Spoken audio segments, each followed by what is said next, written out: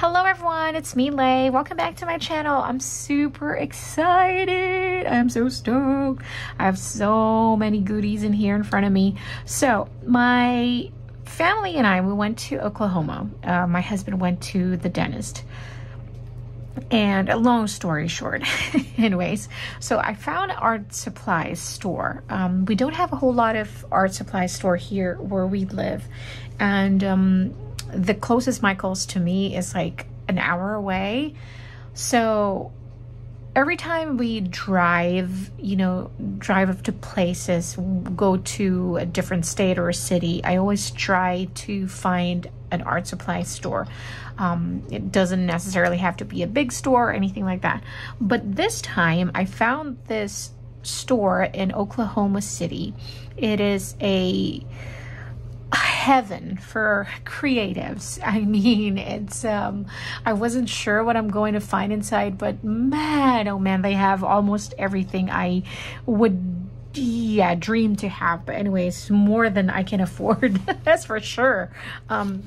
But anyways, I picked up a little bit of collection in here, and I'm super excited to share with you, just in case you want to, check these products out. If you've been looking for these products and you were like wondering what they are and all that, then maybe we can do a little bit of swatches here and there. Then it'll be fun. Yeah, let's just have some blah, blah, blah, blah, blah. Let's just have some fun. Okay, so I picked up a couple of Pentel products in here. I have the fine point brush tip.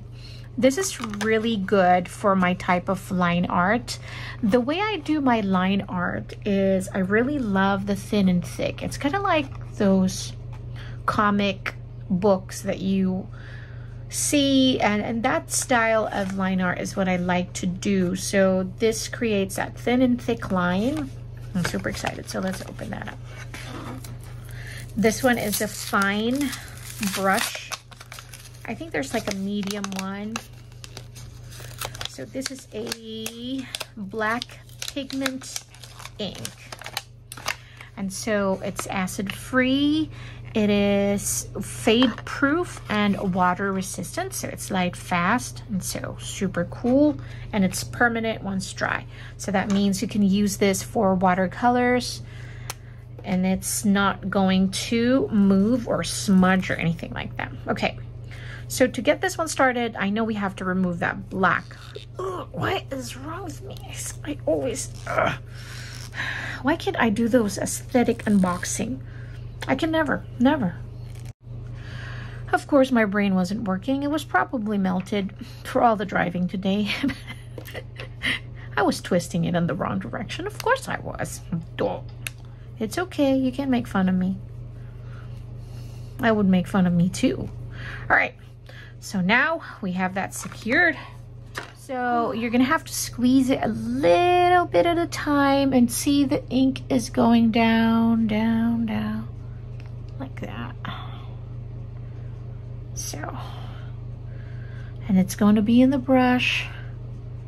See, it's turning black now. All right. So I'm still squeezing, but I'm squeezing like gently. Like gently and softly. All right.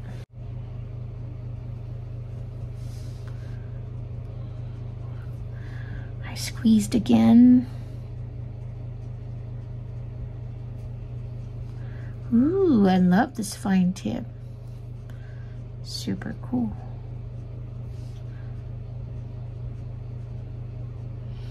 It takes a little bit of getting used to using a brush like this, but I think once you get the hang of it,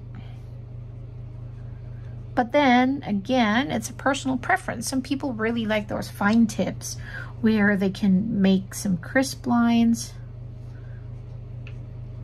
fine, sharp, crisp lines. Me, I tried it, but it seems like it's always my drawing seems a bit weird and it doesn't feel like me.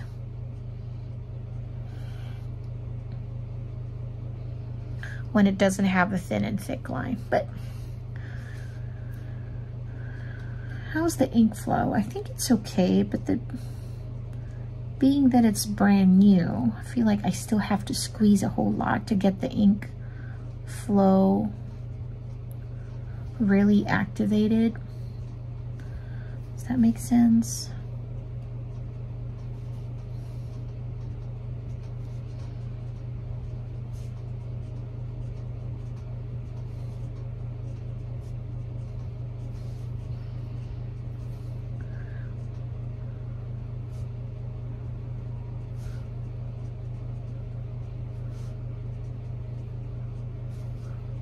Just so you know, when I'm drawing, I'm not squeezing on the pen or anything like that.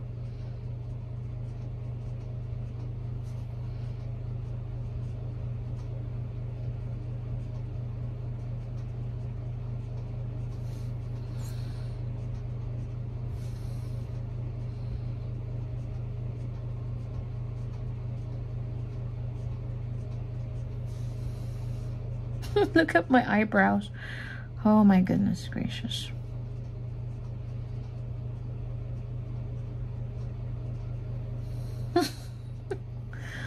We're gonna make her really wonky.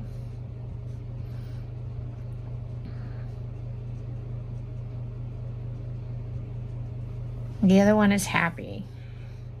This side. All right, well, that's good enough. Lordy. All right. So that is the color brush fine point brush. That's a lot of brush word in there. So that's a color brush, fine point brush. And this one is in fine tip, and this one is in black.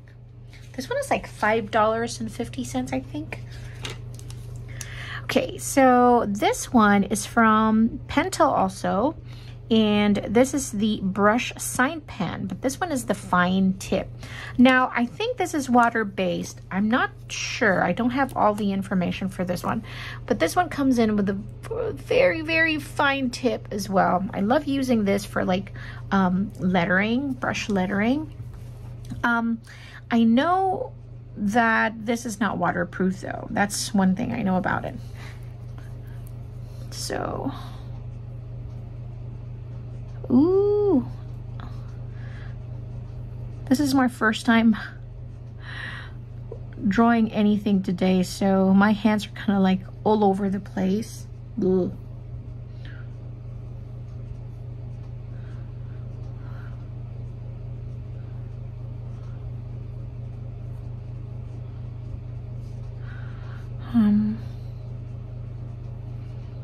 Why I am drawing an eggplant, I have no idea. Don't ask me. But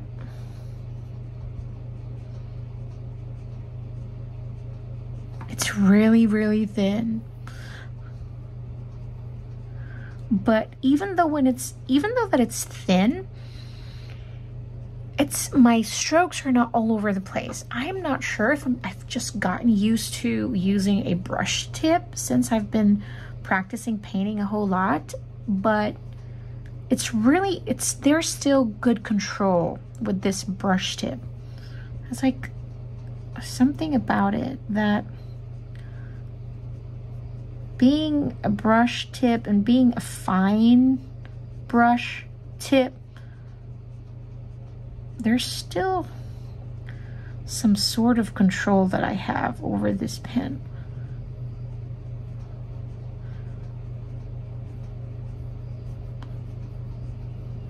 And we'll try it with water.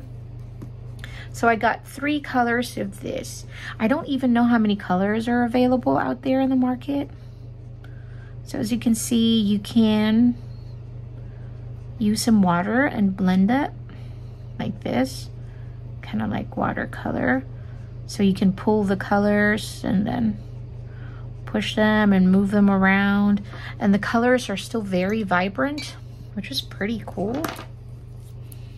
And this one is a pink one. Yep, of course I got a hot pink. You know me, I love these bright and then pastel colors.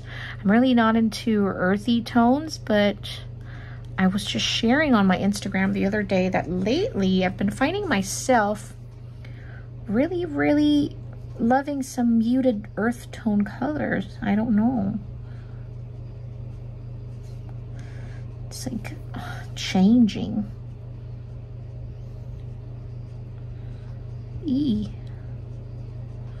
My strokes are so wonky. I haven't practiced at all today. Good enough for me. Now let's try and color this one and see if our lines will smudge, the black lines. Nope. I'm using a marker pad, so remember, if you're going to use water medium, consider using like a mixed media paper or journal. You know, so this one is a marker pad, so it's not really meant for water, but of course you can still use it moderately. Look how vibrant that color is. Wow, I'm impressed. Okay, so that's the pink. This is the violet, and then I got the yellow ochre. So we have yellow ochre here. Ooh, I love it. This is kind of like the green gold of Faber-Castell. I love that color, the green gold.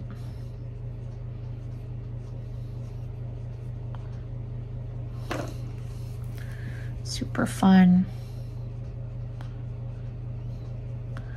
I mean, I love yellow, but I don't think I'm a big fan of yellow unless it's gold. Or a green gold like this, or a yellow ochre like this, which is funny because I love bright colors, and this is more like a earthy tone. I don't know, I'm just weird like that. Weird like that. Have you ever tried this marker before? I believe that this comes in a set also. I'm gonna go find the link to Amazon. I'll post it in the description box below. Sometimes, you know, you can save a lot when purchasing a set because you can get more for your money. This one was like $3 something, I believe, because it was available open stock. And so, but the good thing with that is that you can choose your own palette. So if you're an artist with, you know, a specific color palette that you love and you know what you like and what you don't like, then open stock is great for those things. You don't want to buy the colors that you know you're not going to use. You know, so there's like pros and cons with that one. I love it. I love it because, like what I said, for some reason, I still have enough control, even though the brush tip is super fine, super thin, long and thin too, but there's a bounce that I get. The brush goes back and it just gives me enough control, and I really love it. I'm gonna use it to color her hair. Oops. Of course I missed. I always color outside the line. And then we'll pull those colors. It's pretty. It doesn't leave a streak or a mark from where I lay down those markers too. But see, you have to be careful with this when it's mixing, because the color pink, you can reactivate those pigments with water again. So it's the beauty of watercolor. You can always reactivate it with water again. Just a little heads up. We'll color her face with this light washed color. That's the thing. So we've laid this color down a long time ago, so now it left that mark. So those are the things that I check when I am using new medium. Is like, okay, how long do I have before I can blend the colors in, before it dries out and leaves a mark on the page and stuff like that. So it's just experimenting and really using your markers. Now I'm hurting the paper because, again, it's not water. It's not a mixed media paper or watercolor paper. So it's not really meant for water. We're just bending the rules because we're just swatching. So we're just having fun. But once it's fresh and you just lay down those markers, it's not going to leave a streak or anything like that. It'll just blend pretty. Oh, we missed this. May I have a little bit of pigment? I can add it to her ear, please. There we go. That is good. It's all good.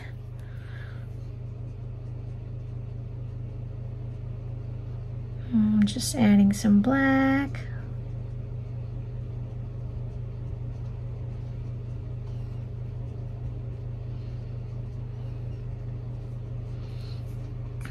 Love it. All right. So these are all the Pentel markers that I got today. Super exciting. I wish I purchased more colors, but you know what? It's okay. Next time. There's always a next time. All right, moving on. What do we have in here? So I got this Pentel Art watercolors. This is 18.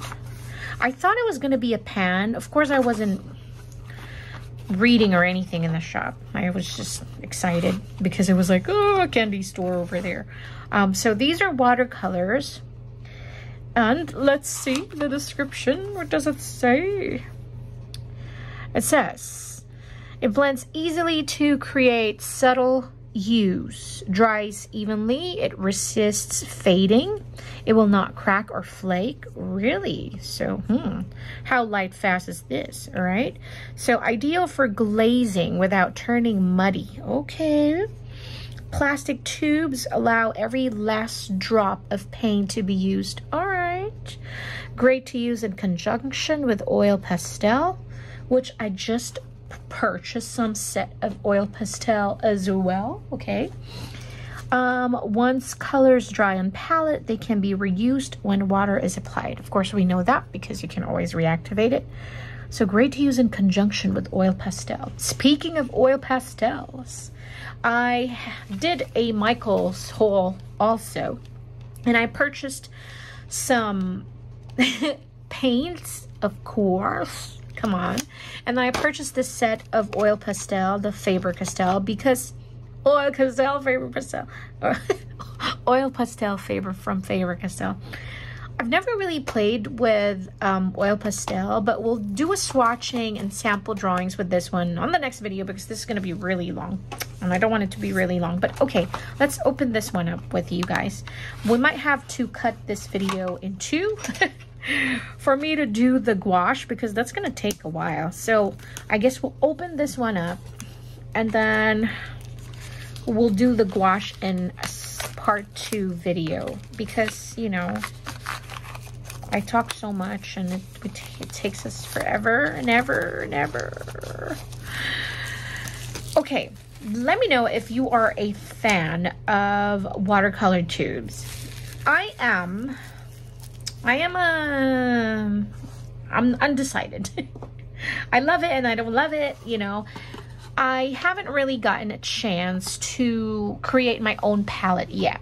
So I bought some Winsor & Newton before in the past, and I still have it in the tube, and I haven't done my, you know, custom palette or anything like that. But I picked up 3 colors today from Winsor & Newton. We'll do that in the second part of our video. But, you know, I've seen many different artists creating their own palette with, you know, empty tins, empty pans, watercolor pans, and their own tins and all that. I'm thinking I'm gonna do that also, build my collection, and then also build my own palette of the colors that I seem to gravitate towards the ones that I always reach out the most. but I'm still exploring, and I'm really in the middle of still learning my style and trying to build that aesthetic, yeah, for lack of a better word, trying to build my own aesthetic and look. And so I'm still learning, I'm still in the process. So once I'm decided of those favorite colors of mine that I always end up using, then I might probably create my own palette, and of course I'll share that with all of you. All right, so this is 18 colors. That's a lot. We have white, we have Naples yellow, we have yellow. We'll probably get it out like that. It will never be like this again. It'll never look like this again. So we have Naples yellow, we have lemon yellow, we have yellow green, we have deep green, we have Viridian. I'm probably pronouncing some of these wrong. We have sky blue, we have cobalt blue, we have Prussian blue, oops, we have ultramarine, we have a purple color, we have red, we have, ooh, how do you pronounce this? Vermilion. It's kind of like an orange, red orange. We have brown, we have Van Dyke brown, Van Dyke. It's kind of like actor, action star, Van Dyke. We have yellow ochre. Ooh, love it. So is it kind of like, you think they're gonna go close in color, in hues and in tone? Then we have black. All right. Ah, this is gonna be fun. You know why I am kind of half and half if I like the watercolor tubes? I'm going to say because I have heavy hands, so I end up over squeezing every time. I try not to, but it's a little bit hard to squeeze, which is good for me because, like what I said, I have heavy hands, because I always end up, look at that, I just end up with so much. That's still a whole lot.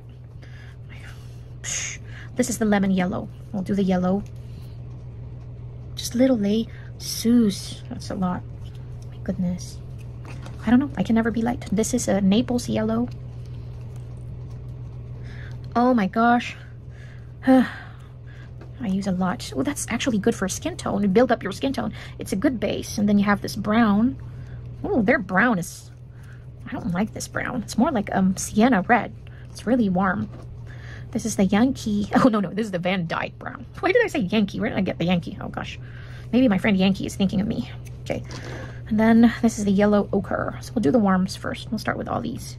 We'll do some swatches. We'll see what they look like. So fade resistant, huh? Light fast. There's no ratings or anything like that, how light fast this is, but let's see. We can probably put it under the sunlight.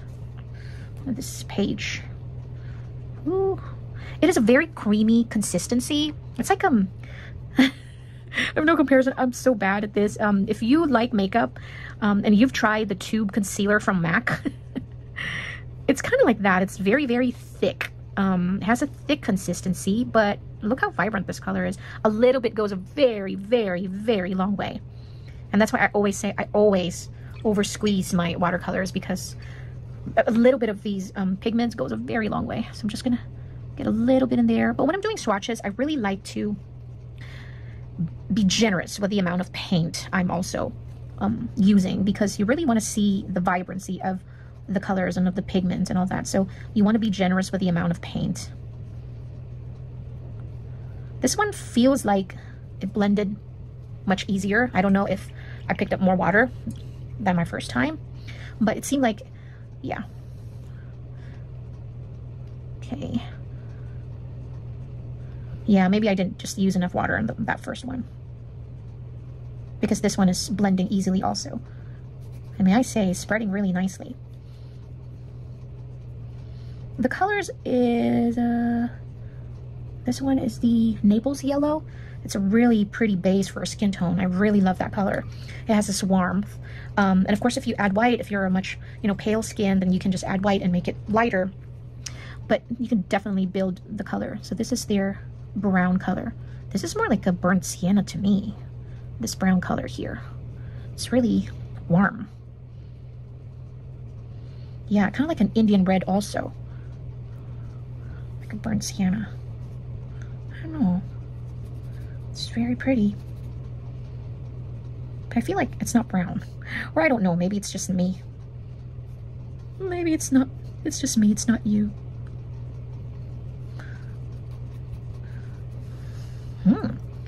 Nice. I actually like doing that when I'm swatching. Kind of like take a piece of the pigment and move it around, but it's the beauty of watercolor, so you want to see those effect also. Let's do the yellow ochre. So this is pretty. I love yellow ochre. I don't know why. Like what I said, I'm not into the earth tones, but I just love this color. The green gold of Faber-Castell is more mustard, more in the green tone. This has really warmth to it, this one. So I'm going to try and take out a little bit of pigments and see how the colors are moving, you know, with water. Let's add a little bit of water here. See how the pigments are going to move, because that's the beauty of watercolor. You want to see those effects. Okay, now let's see the, what is this? This is the Van Dyke brown. Ah, I got them too close to one another. Huh. This color is more translucent, transparent than the others. The other seems more opaque. Maybe I'm not adding enough. Goodness. Let's see.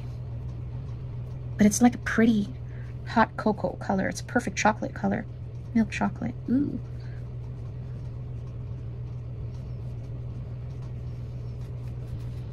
Let's see. It's pretty all right. Okay, I want to add a little bit of that yellow. See maybe if I didn't. Okay. Re-wetting and activating is a breeze. Didn't give me a hard time. I'll just add a little bit in here. This is like very bright yellow. It's like, wow. Pretty though. All right, let's see. Can you guys see? See the effect when I added a little bit more water and pulled all those pigments? Even though they're very saturated, it's still translucent because it is watercolors, and that's what we are looking for. Watercolors has to be transparent, you know. All right, so this is the vermilion. Squeeze little. This one's a little runny than the others. Okay. This one is the red. Wow, I'm getting better squeezing. Look at me. Right? Okay, okay. This one is sky blue. Oh, that's a lot. Goodness. Okay, this one is cobalt blue. Ah. All right, guys, I take it back. I'm not getting any better. Lace, squeeze a little. There. Perfect. Okay, this one is pretty. Prussian blue. Prussian? How do I say that? Prussian? Man. English, second language only. This one is purple. Okay, ooh, this is a pretty shade of purple too. I love it. All right, let's start with that first. Okay, this is the vermilion. Nice, easy to activate those colors. Okay.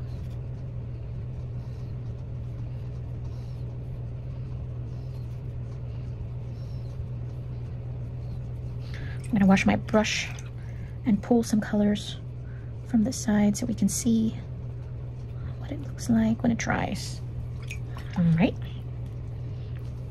This one is the red. It's beautiful red. This is a really pretty red. Some reds are pink, you know. Some reds are like maroon, but this is like my favorite shade of lipstick. It's the Ruby Woo from MAC Again. And this has that perfect shade of red. I love this red. I didn't realize I like red. Ah! I'm the worst. Beautiful. That is beautiful. Okay. Repeating the same process and just pulling and pushing the pigments around so we can see that watercolor effect. Okay. Now this is the sky blue. Let's see. Ah, it's so creamy and it's just so pretty. This is so pretty. It's just so bright and happy. I love it.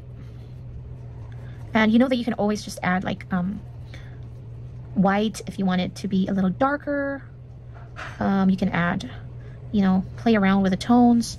And so this is your primary colors, red, yellow, and blue. So you can play around with that and create other tones from there. Now this is, okay, I think this one is the cobalt blue. I should do this because I'm going to put name in there. So this is the cobalt blue. This is like this is pretty too. Gorgeous color. Oh, we didn't pull those pigments from the sky blue. We should do that. I feel like I'm not getting enough pigment here because I was scared to go close to the sky blue. It's beautiful. Okay, so this one has to be the ultramarine. No. That one is the ultramarine. This will be the cobalt blue. No, I don't know. Well, we're gonna have to. I don't know which one this is. I think this is the ultramarine. Beautiful. This is like the royal blue. Pretty.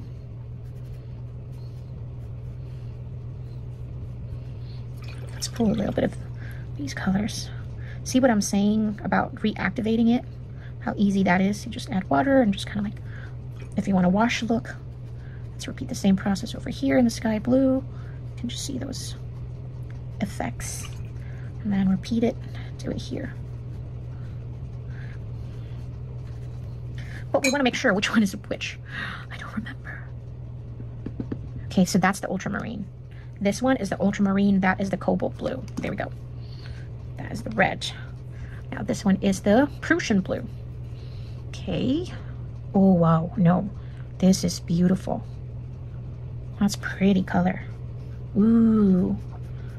Oh, that's beautiful. Love this. Now I feel like this is more jeans. This one is I don't know. This is more like a jean color, blue jean color. It's gorgeous. It's actually really beautiful. I don't know if you guys can see like that. So I'm just gonna move it down. Can you guys see that? It's beautiful. It's pretty. Okay. Now we'll have the purple. Okay.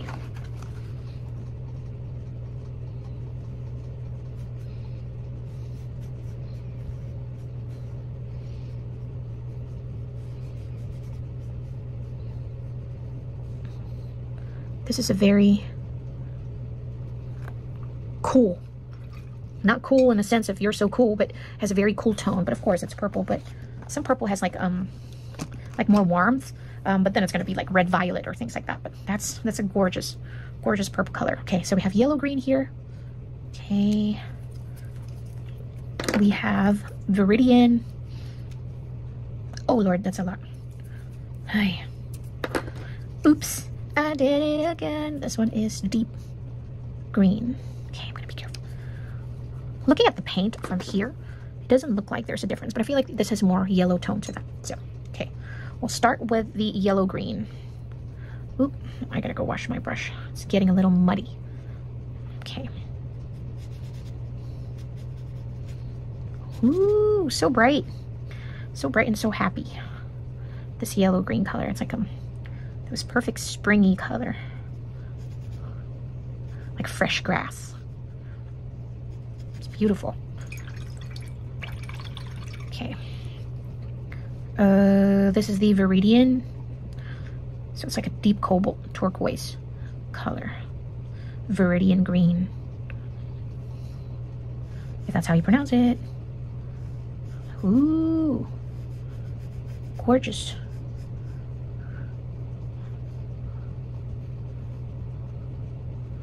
That's beautiful. Let me pull some of those pigments and move them around.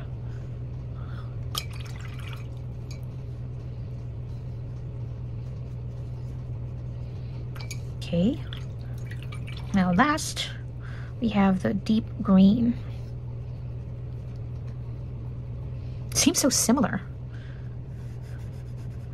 Yeah, but this one has more blue tone and this one is more has a yellow tone.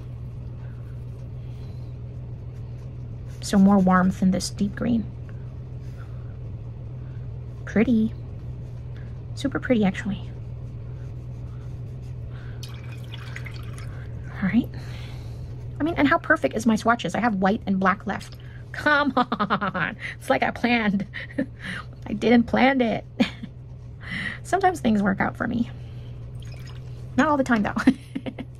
Okay, so I'm gonna do the black and then the white last. Small.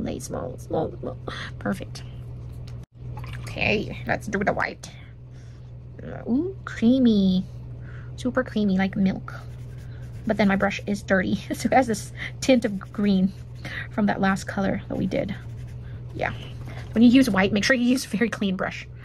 Yikes. Or a different brush for your white. Okay, last but not the least, ladies and gentlemen, this will be our black color. Let's see that. Ah, I love it. So nice and rich. Very opaque black. Nice. Super nice. Love it.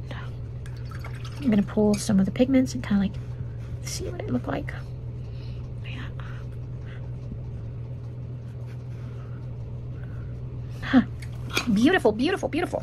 All right, so this was the part one. I don't want it to be too long, and also it's getting a little too late, and I have some things I really want to talk to you guys about. The Holbein gouache acrylic gouache, excuse me.